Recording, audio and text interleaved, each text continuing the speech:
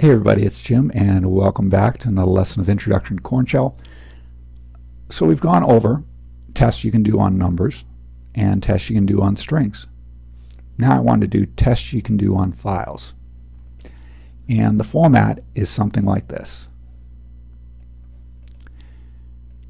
Notice that we're using the double square brackets, the same double square brackets that we used for the string test. And you're going to want to put the spaces in, just like in the string test. However, in the string test we did is variable a test as an equal to, not equal to, another variable or a string on the right hand side.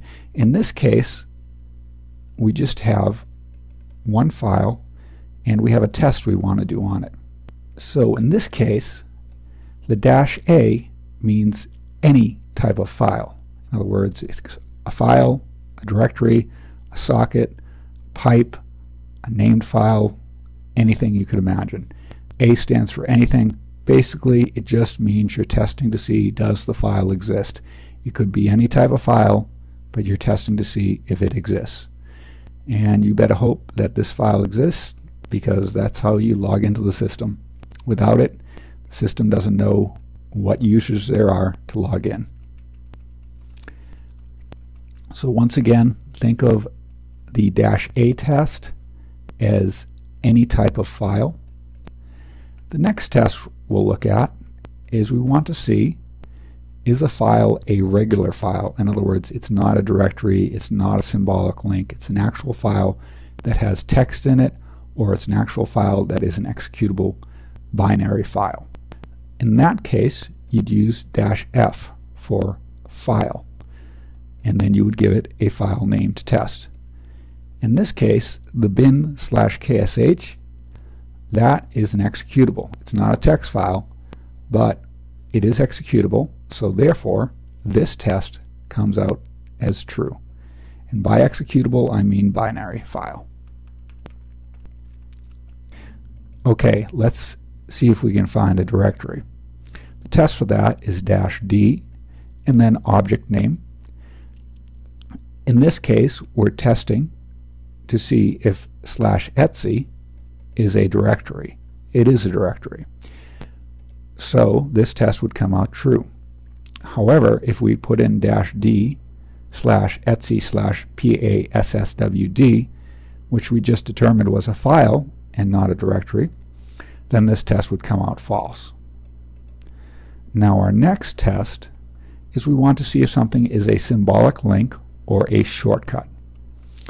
And to do that you use a capital L, and in this case this file on my operating system is in fact a symbolic link to another file, so this test would come out true. Symbolic links aren't actual files, they're just shortcuts to another file, just like you have shortcuts on your desktop.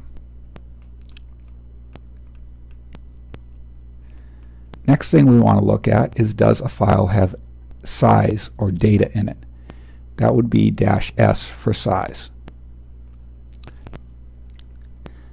Now if the file exists but it's empty, then this test right here would come out false. However, if it has even just one character in it, one bit of data, then it would come out true. Okay, so to test to see if a file is empty or is 0 size, you would do something like this. You would do the not operator in front of the size test. And please note that these parentheses are totally optional. I just put them there because in my mind it makes this statement easier to read. I'm saying that this file, we're going to run the size test on it, and then we're going to take the opposite of that. In other words, if this test has a size, then this test is false. If this test has no size, then this test is true.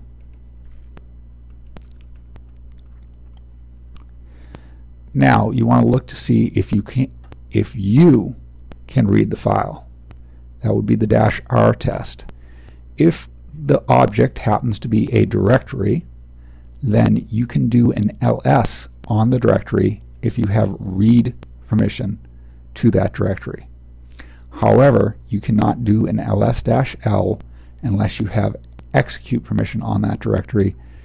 I don't know why, it's just that way. The next test we'll look at is, can you write to the file? That would be the -w test. If it's a directory we're talking about, then you can write to the directory. In other words, you can add files to it or you can remove files from it. However, you also do need execute permission on that directory because you want to execute commands within that directory, or on that directory, I should say. The next test we'll look at is, can you execute a file? That will be the -x test. If it's a directory right here, then that means that you can execute commands on the directory, such as you can cd into the directory. You can do an ls-l on the directory. And if you also have write permission to the directory, then you can perform a rm on that directory. Are you the owner of a file? That will be the $O. Is your primary group the owner of the file? That will be a $G. Okay, now these two tests below do require two files. In this case, it says file 1 is newer than file 2. In other words, it's younger than, it's been updated more recently than file 2. And this last test is file 1 older than file 2.